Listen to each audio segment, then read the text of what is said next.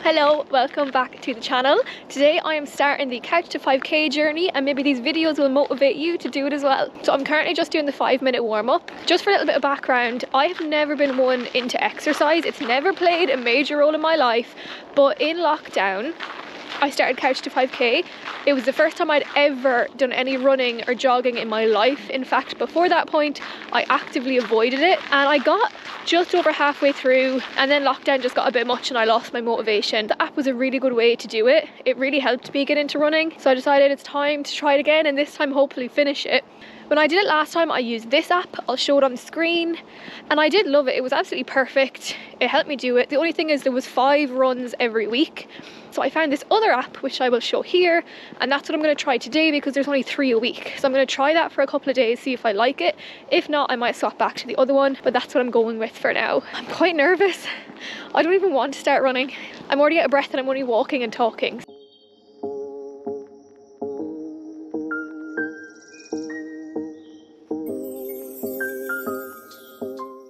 The first 60 seconds wasn't too bad. You know what? Wasn't too bad. I feel like everyone starts doing exercise in January, and I don't understand because it's the coldest time of the year to try and motivate yourself to go outside and do exercise. Like, Ireland is literally going through its coldest snap since 2010 right now. It's absolutely freezing. It just seems like a bad time to do this. And I actually really struggled to know how to dress for running then, because obviously I'm really unfit right now.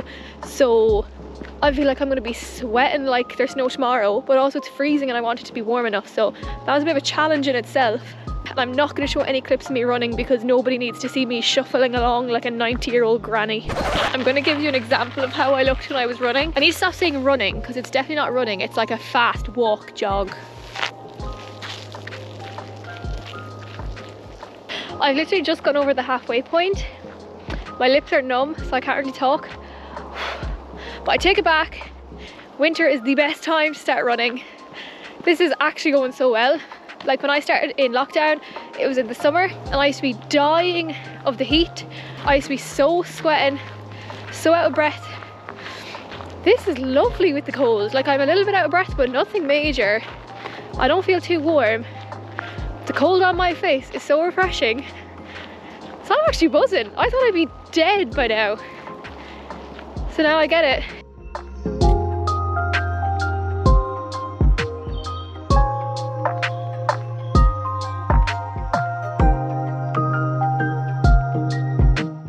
That night, oh my god, I just passed through like a really cold patch on my legs. That was really weird. It was like when you're in the ocean and you go through like a little bit of a colder patch of water. I've never been much of a runner. I'm not doing this to lose weight or anything.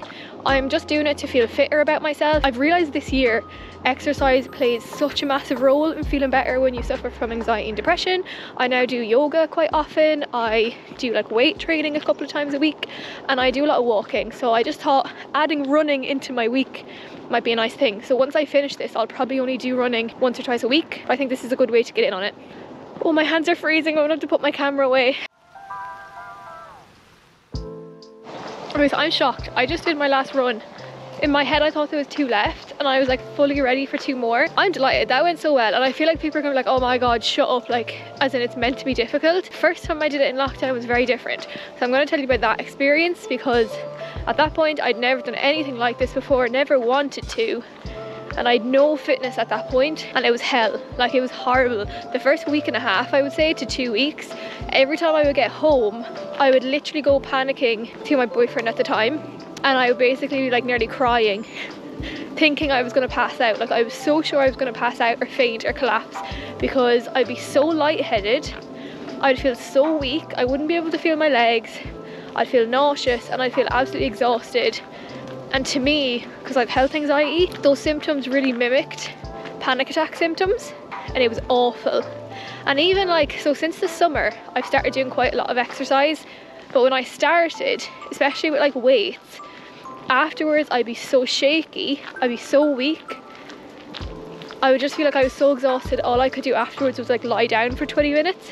I've definitely been at that point where I was struggling so much, and I hated exercise, by the way. Like, I didn't enjoy it. I basically just decided I liked it. Even if I hated it, I wouldn't let myself think that I hated it. And how I decided was because I realised I did feel better after I exercised. After that initial feeling weak and dizzy and horrible, I would feel really nice and happy. So I just started telling myself I liked it, and the reason I liked it was because it's good for me. It's like the whole fake it till you make it. You pretend you love it and then eventually you just do. I hope that helps a little bit. People are like, oh shut up, that's not going to work. I hate exercise. But I'm just telling you, I was the biggest exercise hater like in the world. Also, it's like a productivity thing, because like you get to tick it off your mental list of your things you've done that day. And I feel like that always feels nice too. When I was coming today, my car was -5. My heater's broken in my car, so it's absolutely freezing. The inside of the windscreen was also frozen, and my heater's not working, so it wasn't enough to defrost it. And my gearbox was frozen. Awesome. See you again in a couple of days. Did you hear that? That's my warm-up finished. So yeah, day 1 complete. I'm actually freezing now. Like I was fine when I was running. Now I'm so cold, so I actually cannot wait to get back to the car.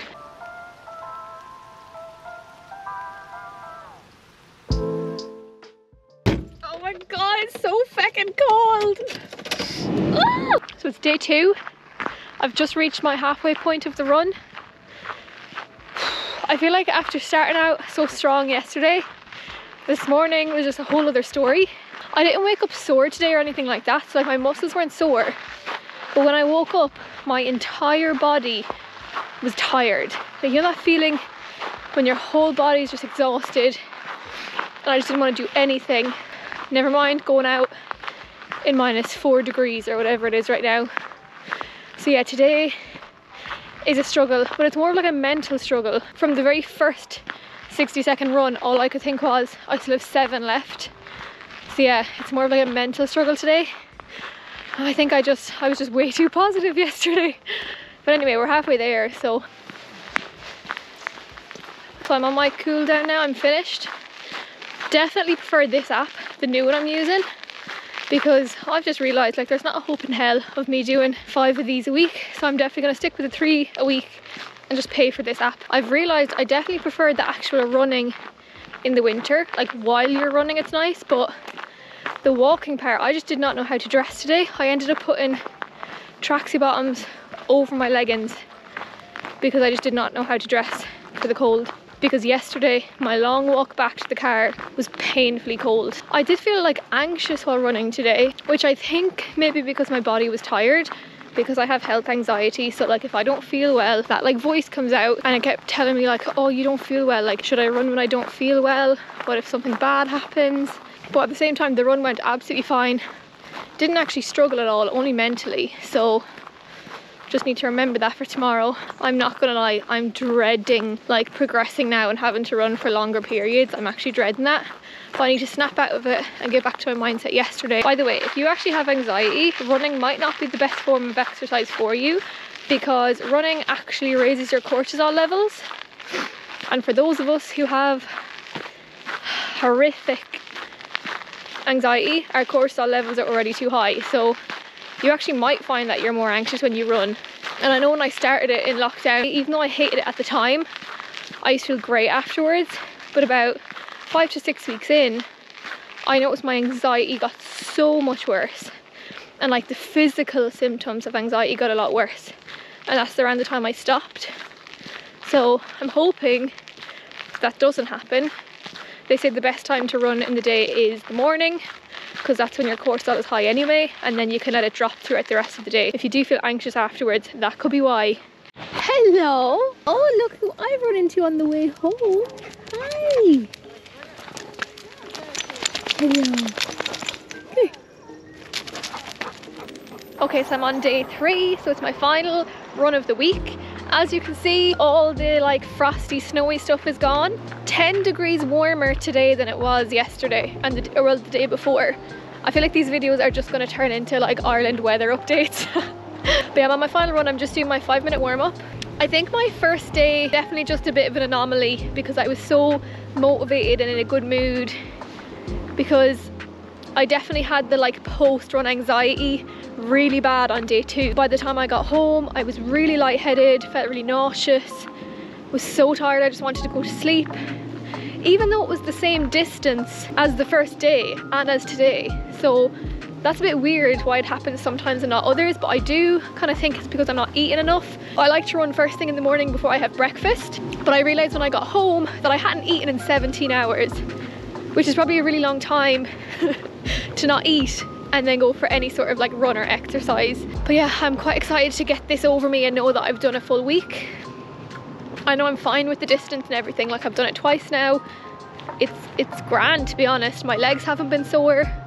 I've just been quite tired in general, but other than that, it's been absolutely fine. If you're doing Couch to 5k too and you've come here for motivation, I hope you're enjoying it more than I have been today and the last day.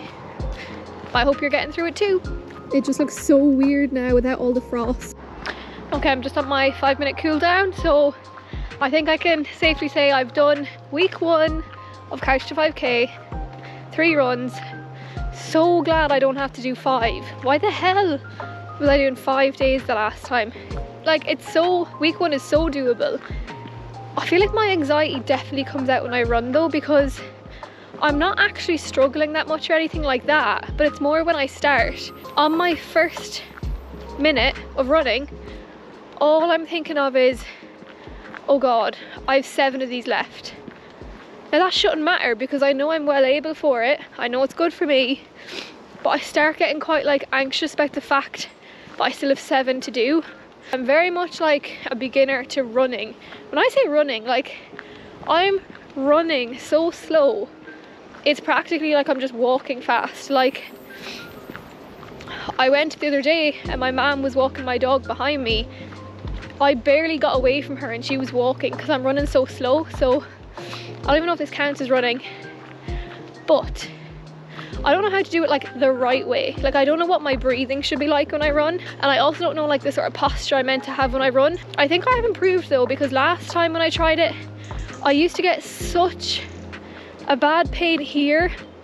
So like at the bottom of my like leg, where my leg meets my foot, in that like rounded part, I used to get such bad cramps when I was running. The whole like 6-7 weeks that I was doing it the last time, I haven't had that at all yet, so that's good. So if anyone has any advice for the mental struggle, not even that the run is difficult, not that your fitness is too low. Oh, look at this little robin. Hello, little robin. Hello. Let me know. Week 1 of Couch 5k done. Only 7 more to go. Right now I'm like, I can't see myself actually running 5k though. Last time I think I got to the point where I could run for 8 minutes at a time before I stopped, and even that just seems a bit mad to me right now. Like the video or subscribe if you want to see the final Couch 5k video. Leave me a comment for some motivation, please. Give me running tips for posture, like form, breathing, motivation, anything you can think of would be very, very much appreciated. And yeah, see you in the next video. Chat to you after.